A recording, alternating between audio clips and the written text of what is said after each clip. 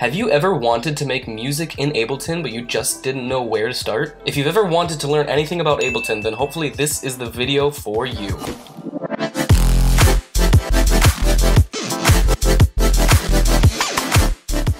Hello everyone, my name is Inspirasper and welcome to Ableton for Beginners, a video where I really hope I can portray how to use Ableton for those of you who are a little unfamiliar with the software. This video is meant to be geared towards those of you who really want to make music but just don't know how. In order to make music, you need to have some sort of DAW, or digital audio workstation. An example of one of these DAWs is Ableton, which is the topic of this video. Now I know from experience that trying out new DAWs can be a bit intimidating, especially if you're not entirely certain what you're doing. So the goal of this video will be to simply explain what it is you're looking at right now, what is on my screen. Because if you're new to this, what you're looking at can be a bit confusing, and it can be really hard to get anywhere in your music production career if you don't know what you're doing. It's almost like asking someone who's never seen a car before to drive you around town. They'll jump in the vehicle and they'll look around and they'll see all these bells and whistles, but they won't know what they do, and that really can't help them do anything. So if that makes any sense, I'm gonna try and explain everything you see here on screen. So I am in Ableton. What I did was I just started a new set. And this is what Ableton looks like by default when you open it. So first things first, there are a few windows or sections that can be addressed. In the center here, this middle rectangle, you'll notice a bunch of columns. Two of them say MIDI, two of them say audio. We'll get into what that means a little bit later, but for now, think of this middle section as where all of your music will happen. This is where you will make all of your sounds and mix everything together. On the left here, this left section is your library. This is where you store all of your sounds, your instruments, samples, things of that nature. You can think of this as, if this middle rectangle was your canvas for painting a picture, then this left section could be considered as your palette, where you store all the materials you will use to create your final product. Another section we have is this top row of buttons. I'll go through and explain what they all do in just a second, but these more or less alter the pace of your song, your tempo, things of that nature. So to start things off, I'm gonna highly recommend you go to the bottom left of Ableton. If this arrow isn't already clicked, then you should click it. This window down here will explain everything you're hovering over. So if I were to hover over some random button right now, for example this one, this is an ARM session recording, and I know that because of that bottom left rectangle.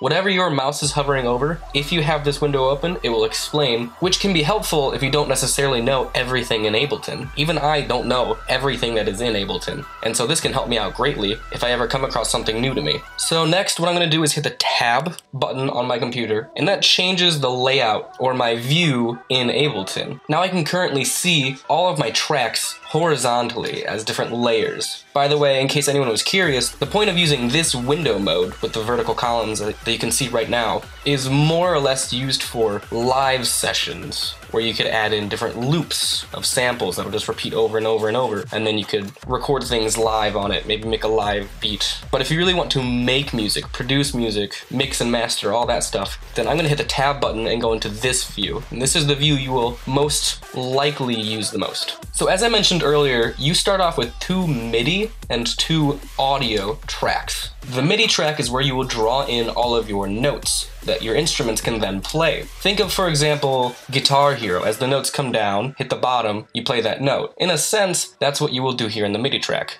Also, you have audio tracks. This is where you can drag and drop pure audio samples. So your .mp3s, your .wavs.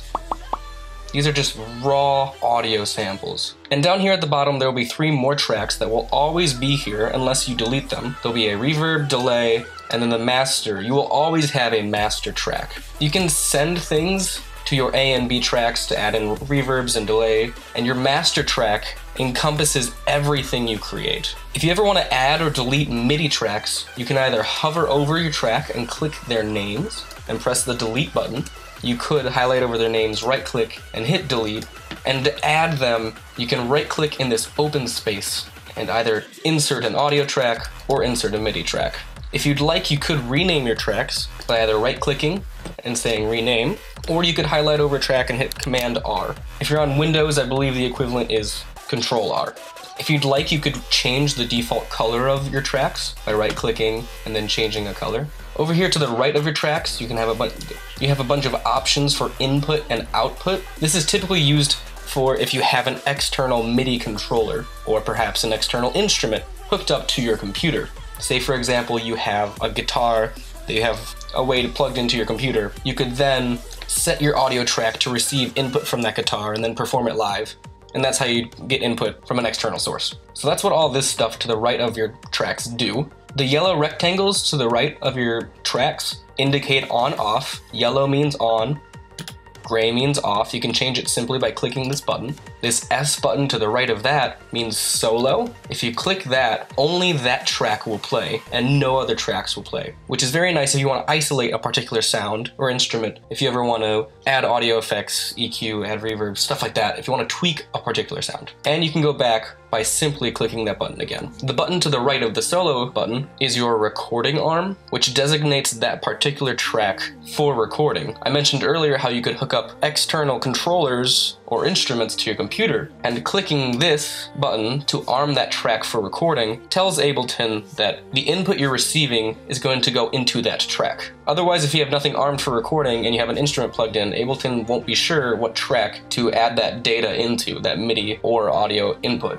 So if you ever want to record something live, make sure that track is armed. Next, let's go through the top of Ableton, through this bar at the top, and explain what everything does. Let's start here in the middle. You'll see there's an arrow, some numbers, and a bunch of symbols. These symbols are probably what you think they are. This triangle facing to the right is a play button. Clicking the play button plays your music. Makes sense, right? You could also press your space bar to play from wherever this orange bar is located. So let's say if I were to click over here and press play, I clearly don't have any music or anything to listen to, but you notice that the bar now starts where this number 9 is. If I move to, say, 17 and press the space bar, I start playing from there. That'll make more sense once we actually have an arrangement laid out in Ableton, but for now I just thought it would be worth noting that you can move your starting position when you press play. This square is the stop button. If you're playing and you click the stop button, it stops playing. Makes sense. This circle is recording. I mentioned earlier how if you have a recording arm activated, you can receive input from an external source. Clicking this recording button is actually what starts recording. This is what engages the recording mode. So whenever you're ready to record, you can click this button. This plus sign is what's called overdub. It's a little more advanced than you would necessarily need starting off, but in a sense, it allows you to play over what you've already made if you were to loop through an already recorded section of your song without replacing what you've made. Again, if I continue this series and maybe explain Ableton a little bit further, maybe then I'll go into more depth on what it does. But for now, you can just disregard it. Over here on the top left of Ableton, you'll see a number. By default, it'll be set at 120. Now this is your BPM, which stands for beats per minute. This designates how fast or slow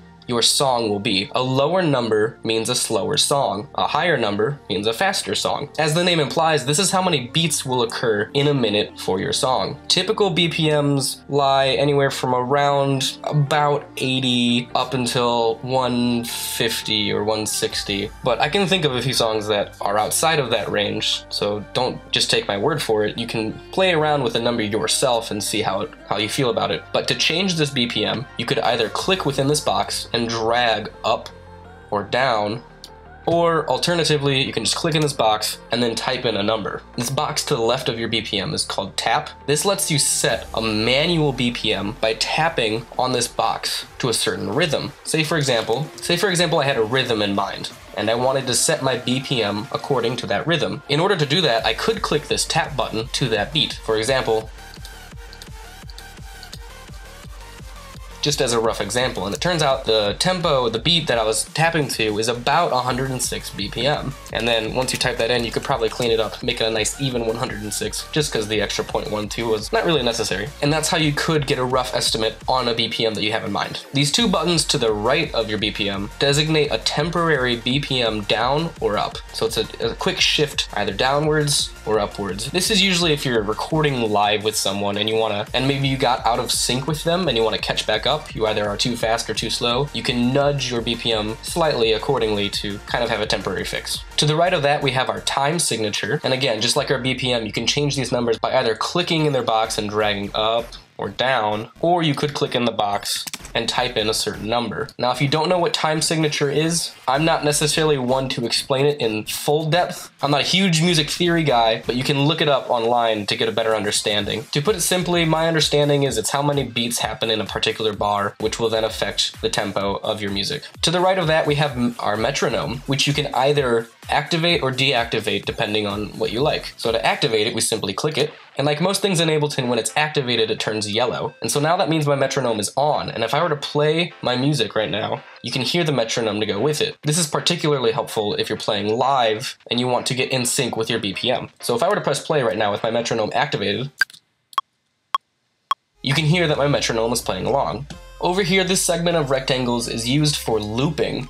I'll be completely honest, I haven't really touched this section much, but I know it's like, let's say you had a particular MIDI clip, and I'll teach you guys how to draw this in later, don't worry, there's no need to worry about following along. But from my understanding is, you can activate these buttons, and they either allow you to enter a loop, continue a loop, or exit a loop. And then these knobs and sliders over here designate how long the loop occurs for. If you really want to know more about that, I'm sure there are videos out there that you could search. You could look up how to loop in Ableton or something like that, but that's not necessarily the focus of this video. This video is more so on how to tackle music production. If there's a high enough demand for it, maybe I can explain it further. But anyways, going to this top right section of Ableton, this first button over here that looks like a pencil allows you to draw in notes. You could click this button, and then when you're within a MIDI clip, so let's say I have a MIDI clip, then I currently have a pencil, and if I were to deactivate this pencil, I'm now a selector tool. A quick way to switch between this pencil and the selector is to press your B button. B as in boy. Pressing B allows me to turn into a pencil. Pressing B again switches from my pencil to my selector tool, which I can then use to highlight notes. And I'll go over that in just a minute. For now, I'm just explaining what each button does, remember. This next button that's currently yellow is the piano key. Is what allows you to play your particular armed instrument on your computer. Let's say I wanted to put in some random instrument on this particular MIDI track. If I have this button pressed, and I were to press some buttons on my computer keyboard, then you can hear that I'm actually playing the instruments. However, now if I were to turn that option off, and if I were to press the buttons on my keyboard, it doesn't do anything. So that's just a nice way if you don't have an external keyboard, but you want to quickly and easily listen to some notes or chords or something of that matter. You can activate that and use your computer keyboard. These next two buttons, labeled key and MIDI, allows you to assign a particular button to a particular thing in Ableton. Say for example, I click this key button.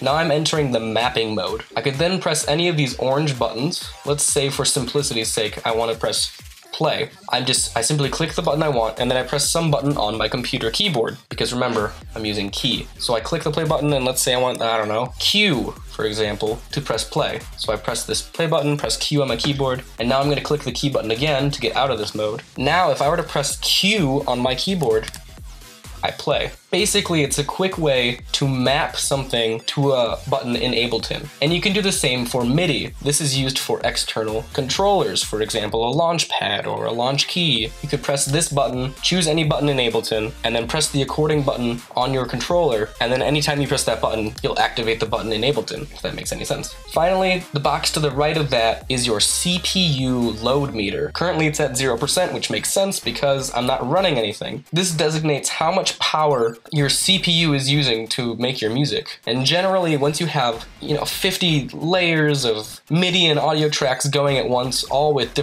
dozens of audio effects stacked on it, that can put a heavy load on your CPU. And so you'll notice that as you make music, and once you're playing it, usually the CPU load will get pretty high. That's it for the basic walkthrough of the interface of Ableton. Hopefully, more or less, you have an idea on what everything does. If not, at least you have an introduction to what everything does, so you can actually get somewhere to learn for yourself. So I actually started explaining a little bit on how to drag an instrument onto your MIDI track and how to draw in notes in your MIDI clip and all that stuff. But I'm realizing now that I'm taking a little bit more time than I would have liked, because to be fair, I'm being a little more intricate than I probably should. But I want everything to soak in for all of you out there who are new. So I'm gonna leave this video as it is. So what we covered in this video was simply the interface, all the buttons and what they do, because if you think about it, that's really the essential thing to pick up on. That's one of the most important things to know. So if I get a good enough response from this video, then I can further explain how to actually make the music